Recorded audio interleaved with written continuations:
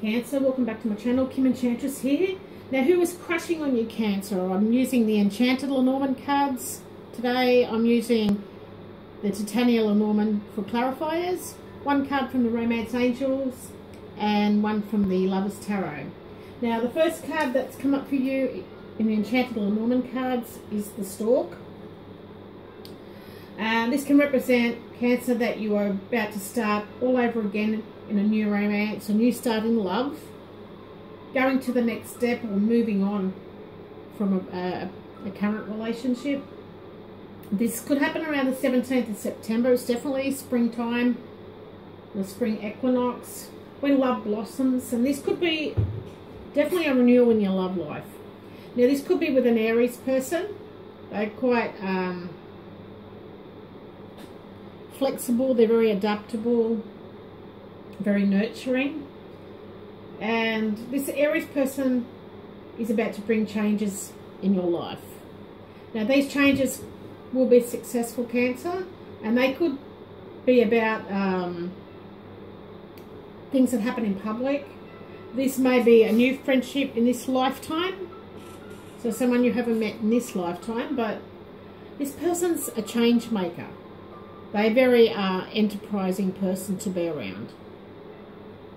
Now, you also have the Garden, and you may meet this person in a community, perhaps a gathering where people with the same interests go. It could be an event, or maybe a conference at work. Maybe this person works with you, or in your networking. They could be on social network or social media, an online group perhaps. Or you could have a great support network and this person's in that support network. Now, this is possibly a conference where you receive public success, and it could be an online group of friendship people. Now, we have the Sun as well, so it could possibly be a Leo here as well. And I think I've done the Aries reading and I had a Leo partner coming in. Now, this is about having a sunny nature. There is something going on where there's a lot of happiness and joy when you meet this person. You will have a successful partnership with this person, and they have a positive attitude here, Cancer. They're in a sunny disposition. They see the good in everything, this person, and they are very successful and confident in what they do. And they're possibly in the limelight at this point of time. Now, this person has a lot of success around them. You also have the Dog, and sometimes this can represent a friend that you know. This person's going to be a great companion for you, Cancer. They're very loyal. They give great support. They're very reliable and faithful. They're going to be a good ally for you when you meet them. And they're going to give you a lot of guidance and a lot of advice. And this is a person that you can really rely on. So that's really a beautiful message coming through. Now, with your cards here, Cancer, we have the Sun. We have the Dog and the Book. So I'll just pick them up if I can. So this could be success happening in private. I feel like with the Sun, it's telling me, Cancer, that you possibly have a lot of success in your life as well. And you're going to get a great friendship out of this crush and this meeting that you're going to meet this person. You'll probably be happy for this friend's success. Or maybe this is you in a friendship group online and you're feeling happy for this person, and you, even if you don't know them. But the Sun has come out twice in the reading, and so has the Dog. So this is very important in the reading. Now, this will be a secret joy and happiness that is possibly unknown to you at this moment. So this person's not known to you at this stage, but you're feeling happy and overwhelmed for this person in your friendship group. even if you don't know them. Now, Cancer, you're possibly someone who has blonde hair and blue eyes. Very good tan on you. Your eyes are very distinctive, so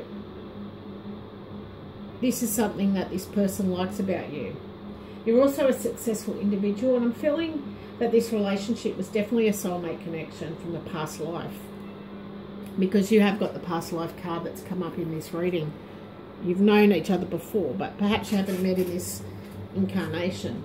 Now, it's telling me also that you are very loyal as well here, Cancer, with the dog. Like that. And I just feel like you've got this past life connection with this person, and you're going to be happy and joyfully help this person, guide them, and share your knowledge with this person. So this is beautiful. That's coming out of a crush. So definitely have a past life connection here. I feel like the Aries woman or the Leo woman is very tall. They've got a good tan on them as well. They're very, their body is in good proportion, and they're very popular in the public eye. They're very loyal as well. So definitely a beautiful relationship coming into your life. Now, from the Lover's Tarot, to end this reading, we have the Sun, and the Sun's come up 3 times in this reading. So this is something that's going to be so over the moon for you here, Cancer. This is the time of optimism for you. It's about joy and energy that's lying ahead. Now, when you get together, you could even have a child on the way in the near future, as your Aries friend will make a great mother. She's very nurturing. Now, happy times with close friends and lovers are indicated by this card. Your social life's going to pick up, especially after we've all been in isolation. And you're going to have a warm and pleasurable experience. And financially, you're going to be expanding soon too. So maybe this is you guys coming together, expanding on your expertise and knowledge and making your own business up. So definitely you've got a lot of success coming your way and happiness. So that's beautiful for you, Cancer. I wish you all the best. I do feel like it's going to be around the 17th of September. It's definitely when love starts blooming in springtime, and you're going to know this person by their eyes. So definitely someone you've known in the past incarnation. So beautiful. That's just crushing on you, Cancer. All the best. Bye for now.